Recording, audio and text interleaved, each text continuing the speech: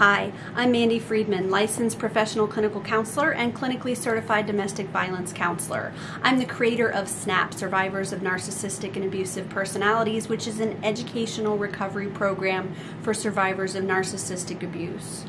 I'm also the owner of Claremont Mental Health. This is for people in recovery from abuse who are beginning to date again, or really anyone who is dating who would like to try to avoid abusive, jealous, controlling, and toxic people. It's hard to figure it out at first, right? We're getting to know someone for the first time. We're trying not to be judgmental. We're trying to see them in the best light possible. We don't want to jump to conclusions. So we kind of tend to ignore red flags. Or, as I like to say, the dots, right? Sometimes we don't know something is a dot until it has other dots that it connects with. So if you didn't catch the red flag in the beginning while you were dating this person, don't beat yourself up, right? That's why we're making the video. It's very common for us to not see these things early. But then later on down the road, if we're honest, if we look back at that abusive relationship or that toxic relationship, there were things in the beginning that were clues and signs. Okay, pushing you for sex pretty frequently, pretty heavily.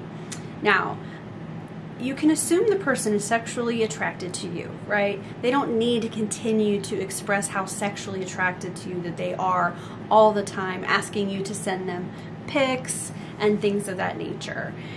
The person that is going to be the healthiest person for you will let you know that they are sexually attracted to you, but then they will respect you and they will allow that to happen naturally without pushing heavily for sex or for sexual content or for sexting and things of that nature, right? We want those things to happen naturally in a respectful way with consent over time and not under pressure.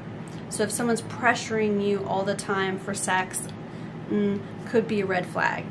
We're looking for a series of behavior, patterns of behavior that can indicate to us that this is not a good relationship for us, okay? They ask you about your sexual history.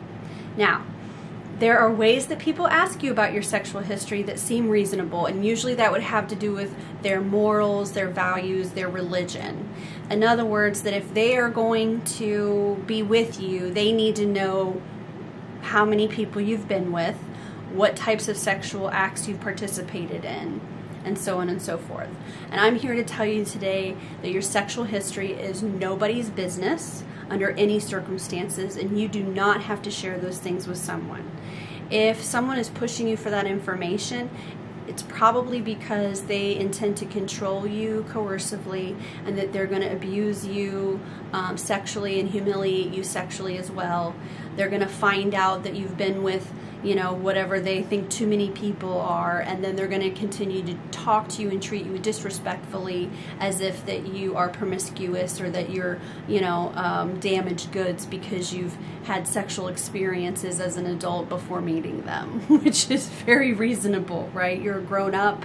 You're allowed to have sex with the people that you want to have sex with, and that's not anyone's business. So if somebody's really like, so what's your body count? Or, you know, I'm very firm in my faith and I would like to, you know, save myself for marriage, or when I'm dating someone, I like to take my time in having sex with them because it's really important to me that we're like pure, that you're pure. And so therefore I'm going to need to know about your sexual history if we're going to be in a serious, intimate partner relationship. Nope. No, sir. Nope. You don't get to know those things. Right? Not that you won't ever tell them, but you will tell them when they have the status in your life that would be deserving of that intimate information. Not when they're first dating you within the first 6 months, or say that they're thinking they want to get married and they're saying, well, you know what, I'd like to put a ring on your finger, but I don't know where you've been. Well, you're never going to know because it's none of your business. All right? So anybody that tells you otherwise, don't listen to them. You do not have to tell anybody about your sexual history, and that is a red flag when somebody's asking you about that, even when it seems innocent. I hope this video was helpful. Don't forget that therapists need affirmation too, so please like and subscribe. Thank you. Bye-bye.